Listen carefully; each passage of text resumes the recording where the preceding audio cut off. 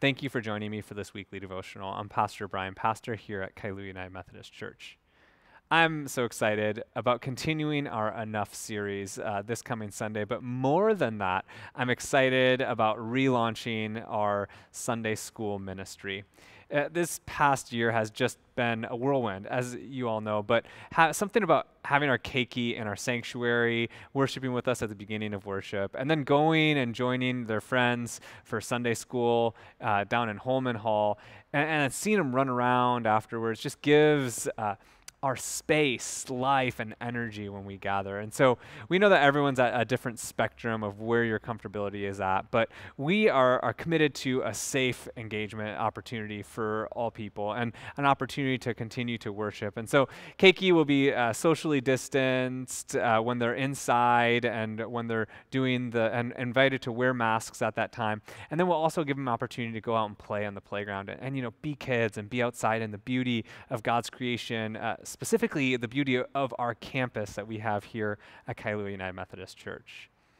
I've been spending a lot of time and energy thinking about next year. We're in the middle of our administrative time, and we have our big charge conference coming up on November 16th. That's a fancy Methodist lingo for our annual meeting where we go over some administrative responsibilities of our church council, staff parish relations committee, finance committee trustees, and when we make decisions about who will be our leaders for next year, and we begin to celebrate what we've done in the past as well.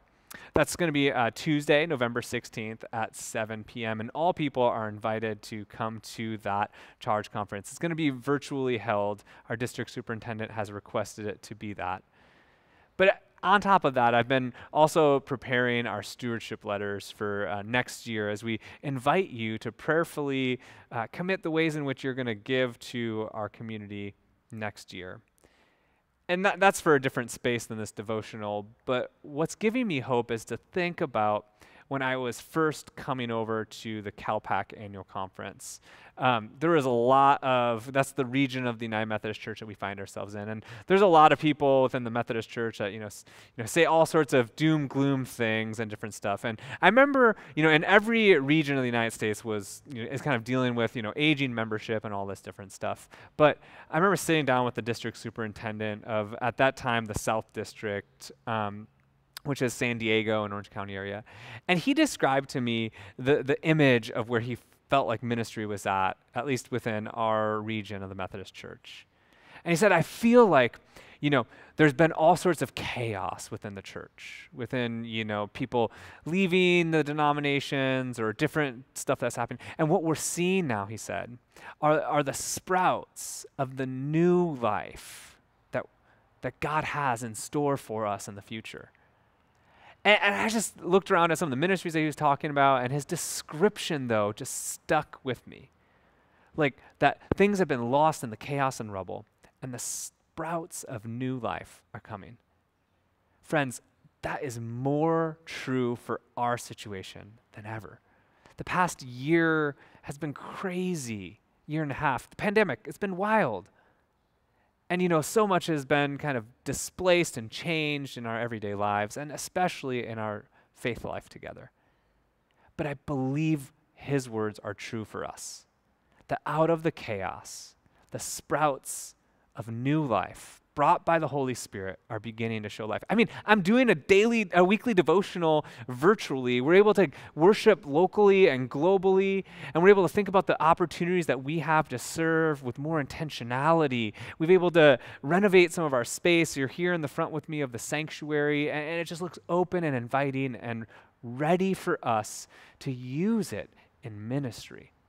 And so I'm excited about our future together. But I want you to pray together, that we might pray, what do you have in store for us, God? Because we as a community have learned to live with the principle of enough as a community, right? We've been able to live with less and still retain some community. I know it's been painful, it's been difficult, but now, having lived with enough, we can look forward to a season of abundance together. Because God isn't just about limiting resources and limiting us. God is about giving us a life more fully lived. But it doesn't always come through the taking of more. Sometimes it comes with learning to live with enough. And so that's my prayer as I look forward, is a prayer of seeing new life and sparks and opportunities, and for us to begin to pray, God, now that we've lived with enough, how might we grow in the future together? What new signs of growth do you have for Kailua United Methodist Church? What new signs of growth do you have for me in my personal faith journey? Because friends, God has newness of life in store for us all. Whether you've been in the church for 50 years or 5 days, God wants to transform our hearts, our minds, our souls. So as we give to God of our very selves, God takes it and changes us.